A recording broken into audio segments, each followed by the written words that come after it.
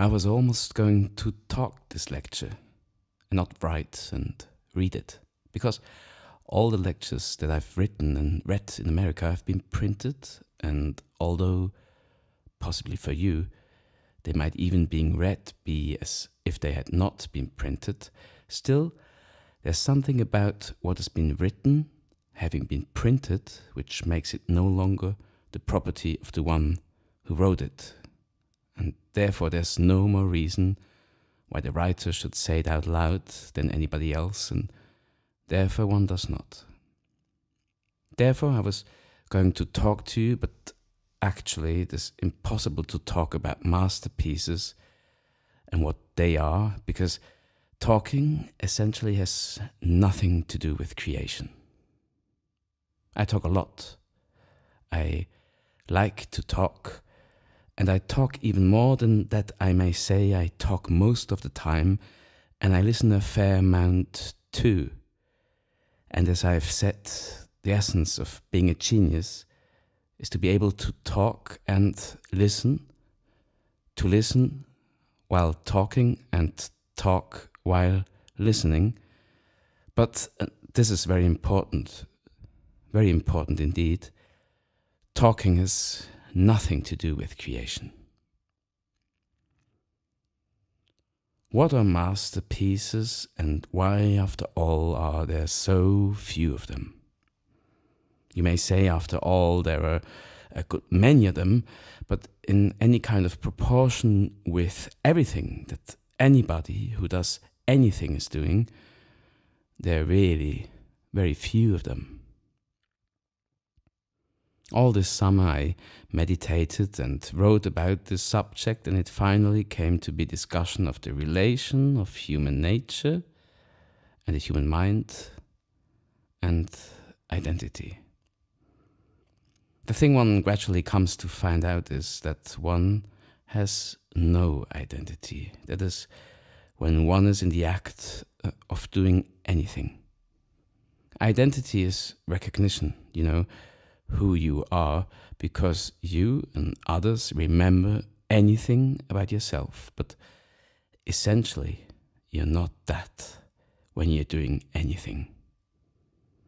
I am I because my little dog knows me, but creatively speaking, the little dog knowing that you are you and you're recognizing that he knows, that is what destroys creation. That is what makes school.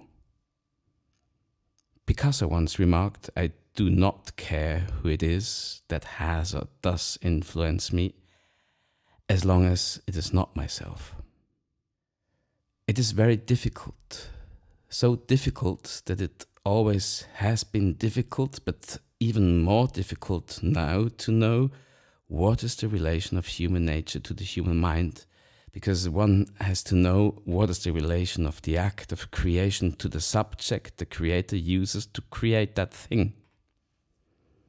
There's a great deal of nonsense talked about the subject of anything. After all, there is always the same subject. There are the things you see, the human beings and animal beings, and everybody, you might say, since the beginning of time, knows practically commencing at the beginning and going to the end, everything about these things. After all, any woman in any village, or man, either if you like, or even children, know as much of human psychology as any writer that ever lived. After all, there are things you do know, each one in his or her way knows all of them, and it is not this knowledge that makes masterpieces. Not at all. Not at all. At all. Those who recognize masterpieces say that is the reason, but it's not. It is not the way Hamlet reacts to his father's ghost that makes the masterpiece. He might have reacted according to Shakespeare in a dozen other ways, and everybody would have been as much impressed by the psychology of it. But there is no psychology in it.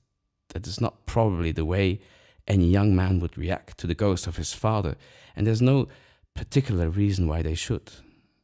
If it were the way a young man could react to the ghost of his father, then that should be something anybody in any village would know. They could talk about it endlessly, but that would not make a masterpiece. And that brings us once more back to the subject of identity. At any moment when you are you are you without the memory of yourself. Because if you remember yourself while you are you, you're not for purpose of creating you. This is so important because it has so much to do with the question of a writer to his audience. One of the things that I discovered in lecturing was that gradually one ceased to hear what one said. One heard what the audience hears one say. That is the reason that oratory is practically never a masterpiece. Very rarely, and very rarely history, because history deals with people who are orators, who hear not what they are, not what they say, but what their audience hears them say. It's very interesting that letter writing has the same difficulty.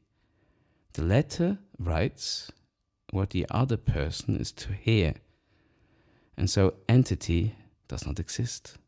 There are two present instead of one. And so once again, creation breaks down.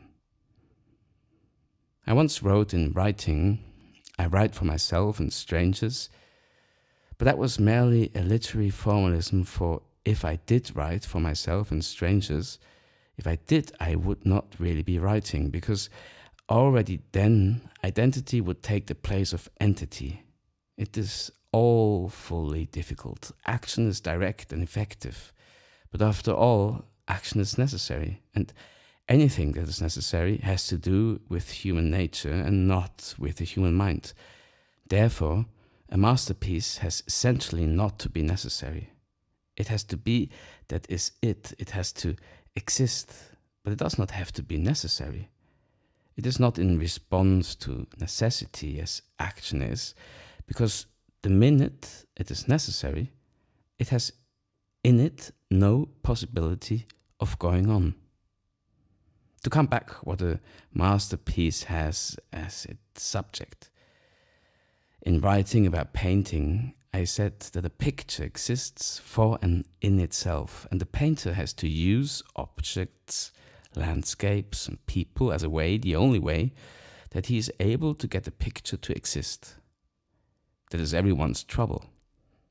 And particularly the trouble just now when everyone who writes or paints has gotten to be abnormally conscious of the things he uses. That is the events, the people, the objects and the landscapes. And fundamentally the minute one is conscious, deeply conscious of these things as a subject, the interest in them does not exist. You can tell so well in the difficulty of writing novels or poetry these days. The tradition has always been that you may more or less describe the things that happen. You imagine them, of course, but you more or less describe the things that happen. But nowadays, everybody all day long knows what is happening, and so what is happening is not really interesting. One knows it by radios, cinemas, newspapers, biographies, autobiographies, until what is happening does not really thrill anyone. It excites them a little, but does not really thrill them. The painter can no longer say that what he does is as the world looks to him, because he cannot look at the world anymore. It has been photographed too much, and he has to say that he does something else. In former times, a painter said that painted what he saw.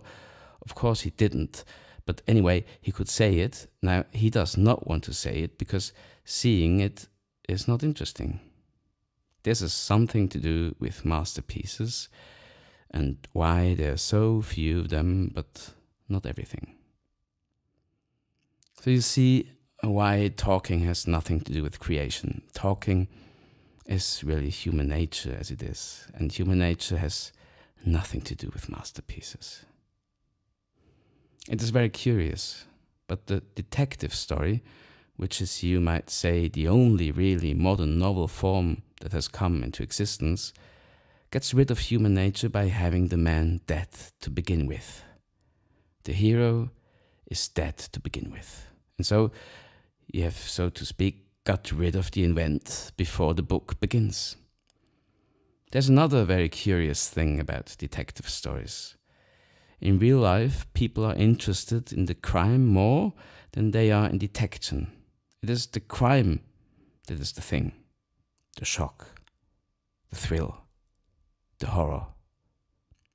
But in the story, it is the detection that holds the interest, and that is natural enough, because the necessity, as far as action is concerned, is the dead man. It is another function that has very little to do with human nature that makes the detection interesting. And so always it is true that the masterpiece has nothing to do with human nature or with identity. It has to do with the human mind and the entity that is with a thing in itself and not in relation. The moment it is in relation, it is common knowledge, and anybody can feel and know it, and it is not a masterpiece. At the same time, everyone in a curious way, sooner or later, does feel the reality of a masterpiece. The thing in itself, of which the human nature is only its clothing, does hold the attention. I've meditated a great deal about that. Another curious thing about masterpieces is nobody, when it's created, there is in the thing that we call the human mind something that makes it hold itself just the same. The manner and habits of Bible times or Greek or Chinese have nothing to do with ours today, but the masterpieces exist just the same. And they do not exist because of their identity. That is what anyone remembered then. They do not exist by human nature because everybody always knows everything there is to know about human nature. They exist because they came to be as something that is in an end in itself. And in that respect, it is opposed to the business of living, which is relation and necessity. That is what a masterpiece is not, although it may easily be what a masterpiece talks about. It is another one of the curious difficulties a masterpiece has, that is to begin and end, because actually a masterpiece does not do that. It does not begin and end. If it did, it would be of necessity and in relation. And that is just what a masterpiece is not. Everybody worries about that just now. Everybody, that is what makes them talk about abstract and worry about punctuation and capitals and small letters and what a history is. Everybody worries about that, not because everybody knows what a masterpiece is, but because a certain number have found out what a masterpiece is not. Even the very masterpieces have always been very bothered about beginning and ending, because essentially that is what a masterpiece is not. And yet, after all, like the subject of human nature, masterpieces have to use beginning and ending to become existing. Well, anyway, anybody who is trying to do anything today is desperately not having a beginning and an ending, but nevertheless, in some way, one does have to stop. I stop. I do not know whether I have made any of this very clear. It is clear, but unfortunately, I've written it all down all summer, and in spite of everything, I'm now remembering, and when you remember, it is never clear. This is what makes secondary writing. It is remembering. It is very curious. You begin to write something, and suddenly you remember something, and if you continue to remember, your writing gets very confused. If you do not remember while you're writing, it may seem confused to others, but actually it is clear, and eventually that clarity will be clear. That is what a masterpiece is. But if you remember while you're writing, it will seem clear at the time to anyone, but the clarity will go out of it. That is what a masterpiece is not. All this sounds awfully complicated, but it is not complicated at all. It is just what happens. Any of you, when you write, you try to remember what you are about to write, and you will see immediately how lifeless the writing becomes. That is why expository writing is so dull, because it is all remembered. That is why illustration is so dull, because you remember what somebody looked like, and you make your illustration look like it. The minute your memory functions while you're doing anything, it may be very popular, but actually it is dull. And that is what a masterpiece is not. It may be unwelcome, but it is never dull. And so then, why are there so few of them? There are so few of them because mostly people live in identity and memory. That is when they think. They know they are they because their little dog knows them, and so they are not an entity, but an identity. And being so, memory is necessary to make them exist, and so they cannot create masterpieces. It has been said of geniuses that they are eternally young. I once said, what is the use of being a boy if you're going to grow up to be a man? The boy and the man have nothing to do with each other, except in respect to memory and identity. And if they have anything to do with each other in respect to memory and identity, then they will never produce a masterpiece. Do you understand? Well, it really does not make much difference, because after all, masterpieces are what they are. And the reason why is that there are very few of them. The reason why is any of you try it, just not to be you are you because your little dog knows you. The second you are you because your little dog knows you, you cannot make a masterpiece, and that is all of that. It is not extremely difficult not to have identity, but it is extremely difficult the knowing not having identity. One might say it is impossible, but that is not impossible, is proved by the existence of masterpieces which are just that. They are knowing that there is no identity and producing while identity is not. That is what a masterpiece is. And so we do know what a masterpiece is, and we also know why there are so few of them. Everything is against them. Everything that makes life go on makes identity, and everything that makes identity is of necessity a necessity.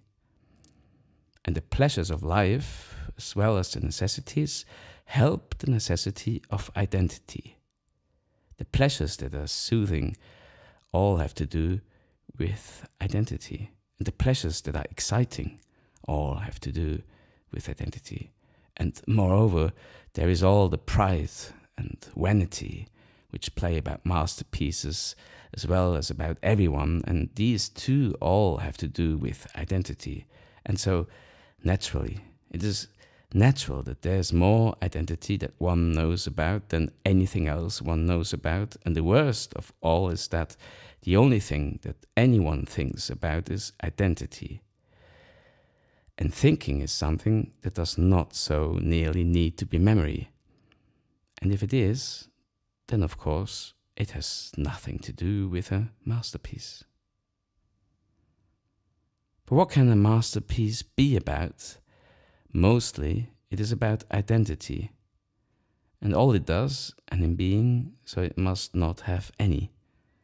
I was just thinking about anything, and in thinking about anything, I saw something. In seeing that thing, shall we see it without it turning into identity? The moment is not a moment, and the sight is not the thing seen, and yet it is. Moments are not important because, of course, masterpieces have no more time than they have identity, although time, like identity, is what they concern themselves about, of course, that is what they do concern themselves about. Once, when one has said what one says, it is not true or too true. That is what is the trouble with time. That is what makes what women say truer than what men say.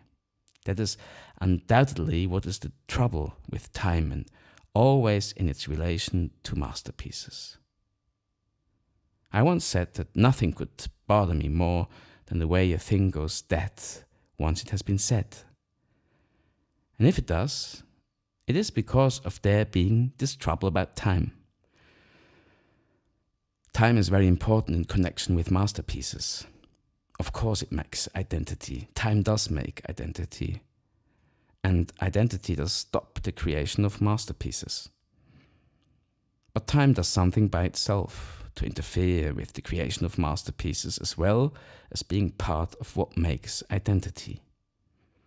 If you do not keep remembering yourself, you have no identity. And if you have no time, you do not keep remembering yourself.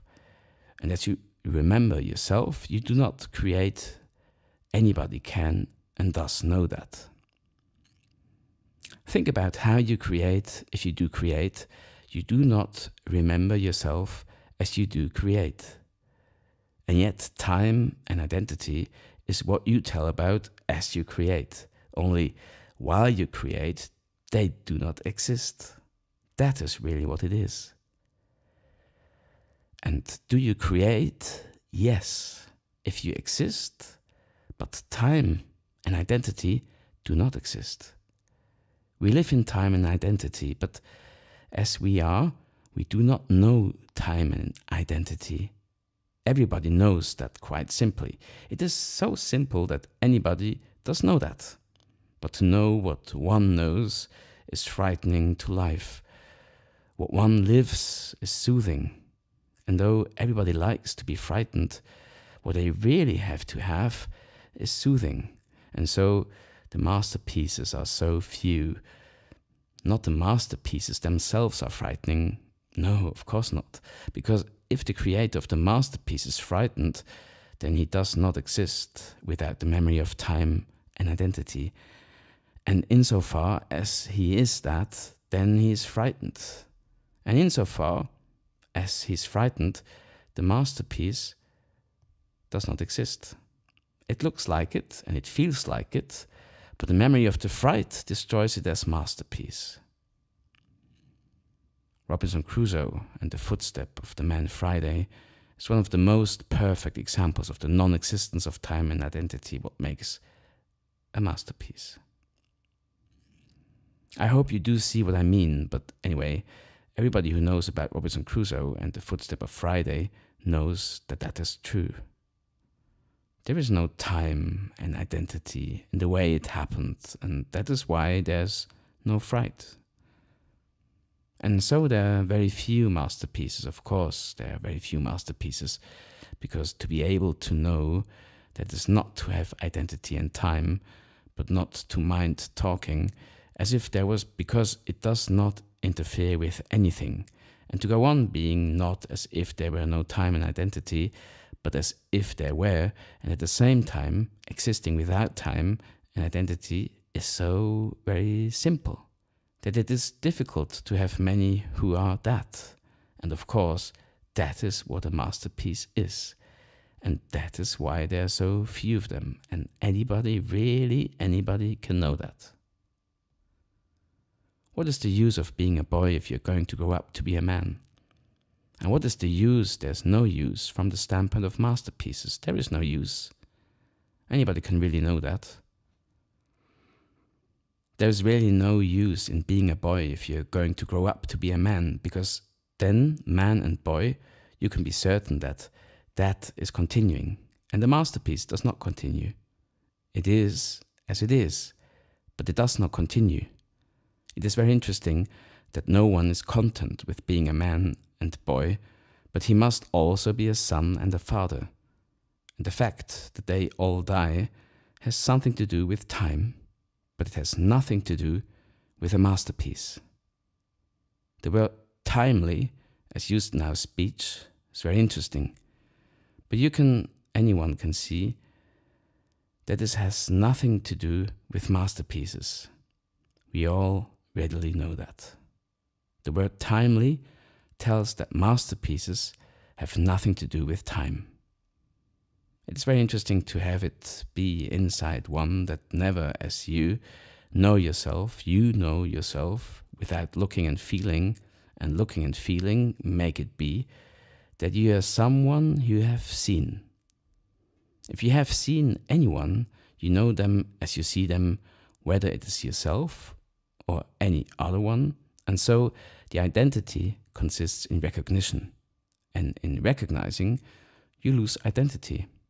Because after all, nobody looks as they look like. They do not look like that. We all know that of ourselves and of anyone. And therefore, in every way, it's a trouble.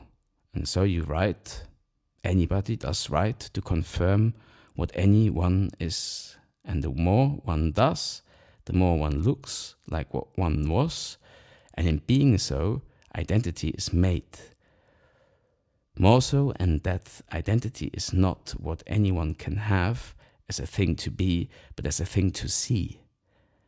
And it being a thing to see, no masterpiece can see what it can see. If it does, then it is timely. And as it is timely, it is no masterpiece. There are so many things to say. If there was no identity, no one could be governed. But everybody is governed by everybody, and that is why they make no masterpieces. And also why governing has nothing to do with masterpieces. It has completely to do with identity, but it has nothing to do with masterpieces. And that is why governing is occupying but not interesting. Governments are occupying but not interesting, because masterpieces are exactly what they are not. There's another thing to say. When you're writing before there's an audience, anything written is as important as any other thing. And you cherish anything and everything that you have written. After the audience begins, naturally they create something. That is, they create you. And so not everything is so important. Something is more important than another thing, which was not true when you were you. That is, when you are not you, as your little dog knows you. And so there we are, and there's so much to say. But anyway, I do not say that there's no doubt that masterpieces are masterpieces in that way, and there are very few of them.